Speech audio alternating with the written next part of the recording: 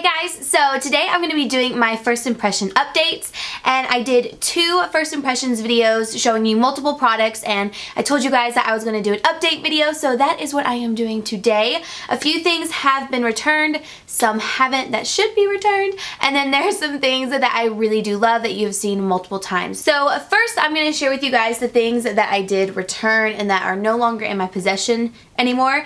And the first thing is the Marc Jacobs cover stick in green, and the reason why I returned that is because I did like the finish of it and I felt like it wasn't super green, so it didn't give a green tint to your skin once you blended it in. It just looked really natural and really did correct that redness, which is the purpose of the product, and I really did like that part of it.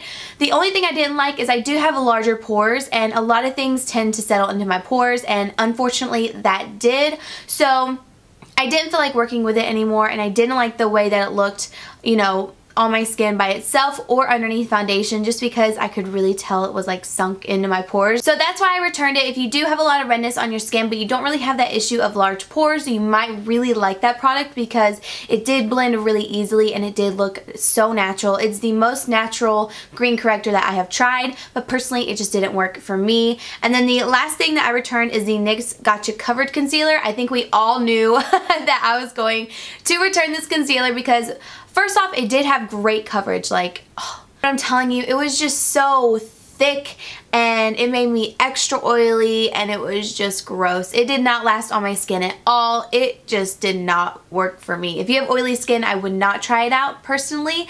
And if you have dry skin, I would say try it out, but just beware that it is very creamy. And I mean, that's a good thing that it's really nice and creamy, but for me, it just did not settle on my skin well at all. It looked bad, y'all. It looked real bad. It looked so good at first, and once you said it, it was great, but literally like 2 minutes later, it was a disaster. So the first one is this Algenist Reveal Concentrate Color Correcting Drops, and I like this idea. I like the idea of the dropper and mixing it with foundation or putting it on first, but I personally didn't notice a huge difference with this. This is another product that should be going back because I don't feel like I would get a lot of use out of it because it doesn't do what I want it to do. I feel like I've been having a lot of trouble with green correctors and trying to find the perfect one that I really love because unfortunately there has not been one that I've incorporated into my routine and that I have just been floored with. And if you guys are new to my channel and you don't know, I know I mention this a lot if you watch me, but I do have rosacea, so a green corrector, if I could find the perfect one, would be huge for me and I would love that, but honestly I just have not found one that knocks my socks off yet. So again, this one is just not one of my favorites, and I didn't even like it applied directly to my skin, and when I blended it in with foundation it did not counteract the redness like I wanted it to. So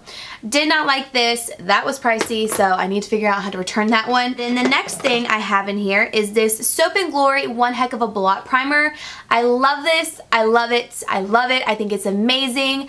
This is a product that I have incorporated into my daily makeup routine. Even if I'm not going to apply makeup and I apply my primers, I will apply this just because it really minimizes the look of your pores and it controls your oil throughout the day. It's such a smooth primer. I love this. You could get it on Ulta.com. That's where I got mine. I did see Soap & Glory inside my Ulta the other day when I went in there, but I did not see the makeup stuff. So I'm not sure if they're going to bring this in store, but they definitely have it online. Since we're on the topic of Soap & Glory, I might as well just tell you about this One Heck of a Blot foundation that I also tried, and again, I love this. I love the line. I also have the powder from this line, and it is so good. If you have larger pores, I'm telling you, you will love this. The only thing that completely sucks about this foundation line is the color range. The color range is just not good.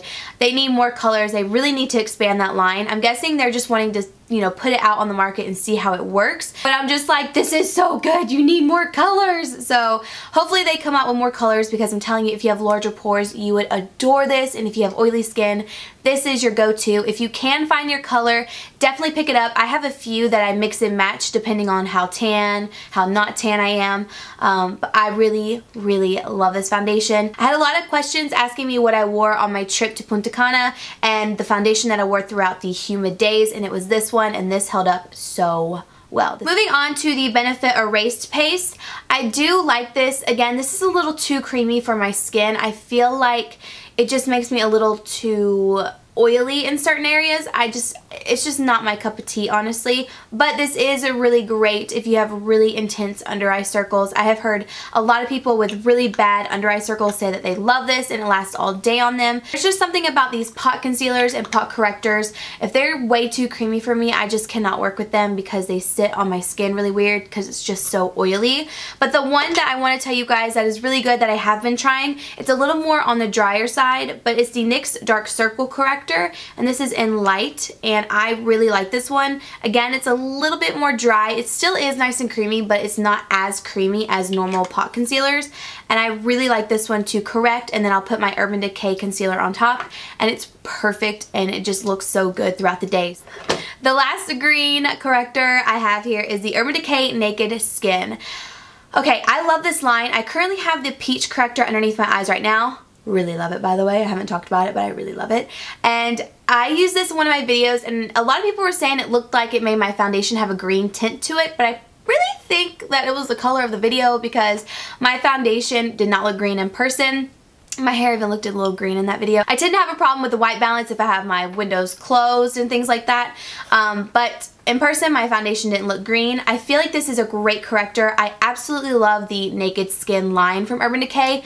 It's beautiful. It is so hard for me to get away from the Naked Skin concealer just because I think it's one of the best and it looks so good on the skin. It doesn't sink into your pores, anything like that. But it is not something that I've incorporated into my daily routine, mainly because I feel like I can get away with not using this and just using a full coverage foundation, which has been the Soap and Glory One Heck of a Blot.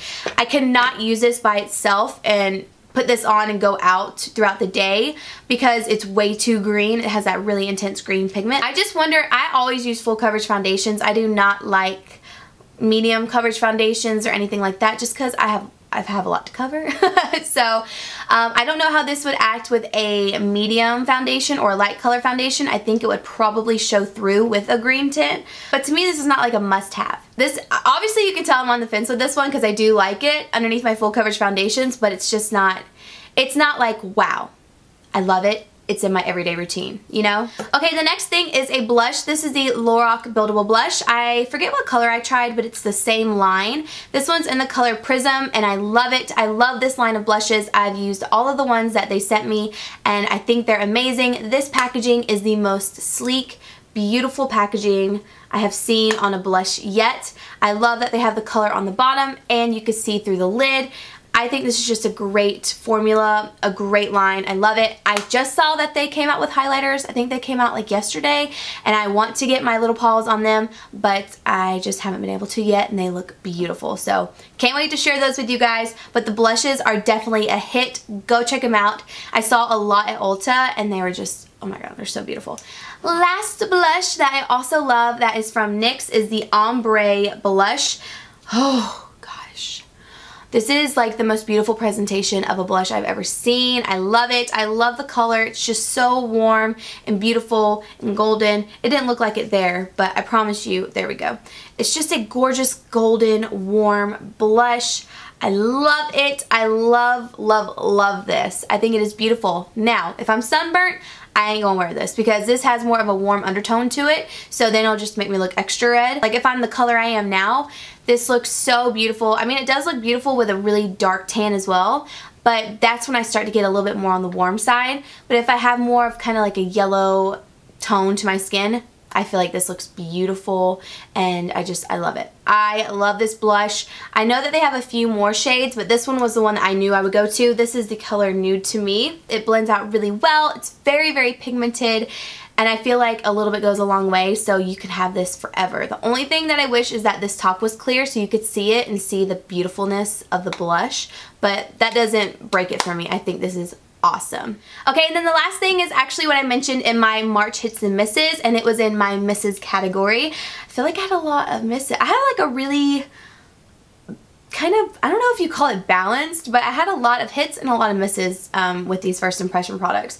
So this is the Tarte Hybrid Gel Foundation in Medium Honey.